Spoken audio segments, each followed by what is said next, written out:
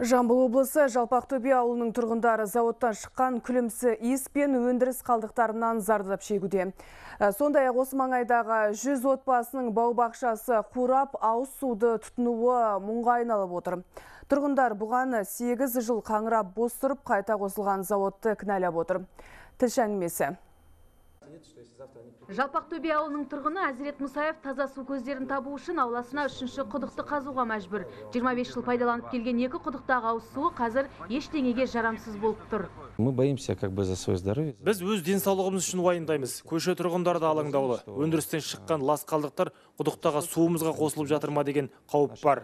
Оны ішпек түгілі шаруашылыққа да пайдалануға болмайды. Өйткені иісінің өзі қолқаны қабады.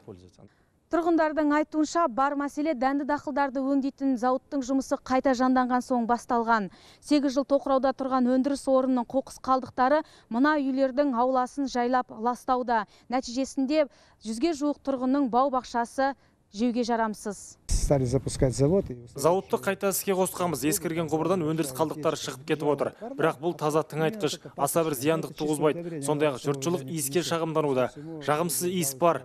Бірақ біз оны бір апта ішінде құрғатып, тазартып кетіруге тырысамыз. Жағымсыз иіспен лас судан зардап шеккен тұрғындар осыған дейін талай мекеменің табалдырығын тоздырып арызданған. Олардың мәселесінен Жамбыл облысы қоғамдық денсаулық сақтау департаментінің мамандары да хабардар. Алайда мекеме судың сапасын тексеріп сараптаудан бас тартты. Өйткені бұл шаралар тек ақылы түрде жүргізілетін көрінеді. Жаңадан қазылып жатқан скважинаның суының органолептикалық немесе физика-химиялық қасиеттерін анықтау үшін қажетті зертханалық зерттеулер жүргізілу қажет.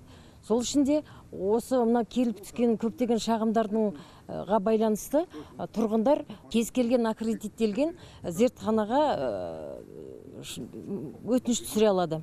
Амалы таусылған халық қазір өз қалталарынан орталықтандырылған су құбырларына қосылып жатыр. Сондай-ақ сараптама зерттеу жұмыстарында алдағы уақытта жүргіземіз дейді. Енді зауыт басшысы орын алған олқылықты жөндесе, Жалпақтөбе тұрғындары таза ауамен кең тыныстап, құдықтың суын пайдалануға үмітті. Қырмызы Жексенбек, Тимур Сейілхан, Жамбыл облысы, Хабар 24.